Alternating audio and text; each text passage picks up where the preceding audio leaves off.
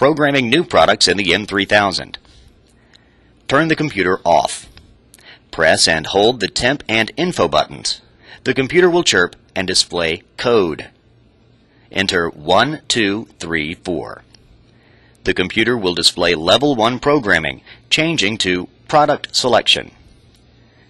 Press the left 1 checkmark button. The computer will display Select Product on the left and a product name on the right. Advance through the products with the down arrow key. With the desired product or button position displayed, press the 1 checkmark on the left.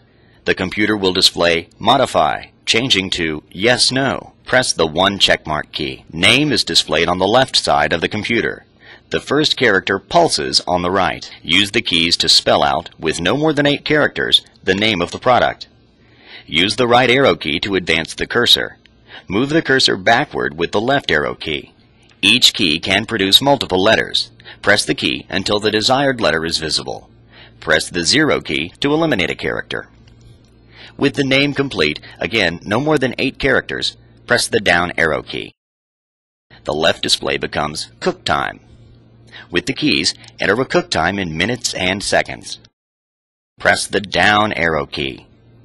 The display becomes Temp. Enter the cooking temperature of the product. Press the down arrow key. Cook ID is in the left display. The first character pulses in the right display. Use the menu keys to spell out a 4-letter abbreviation of the product name, advancing the cursor with the right arrow key. Press the down arrow key. Duty time appears in the right display. Use the numbered keys to enter the time during the cook cycle the basket should be shaken or some other duty performed. Press the down arrow key. Duty time 2 appears in the left display.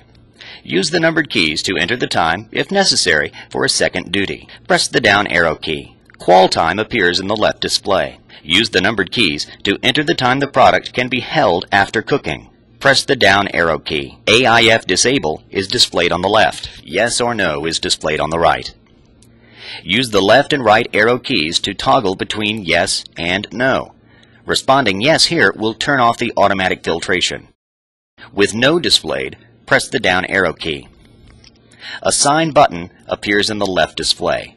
The product name is in the right. Press briefly the menu button to hold the new product. Press the down arrow. Name appears in the left display. Repeat the steps to enter more products. To quit, press the 2X key. The left display becomes Select Product. Press the 2X key again. The left display becomes Level 1 Programming, changing to Product Selection. Press the 2X button again. The display becomes Off.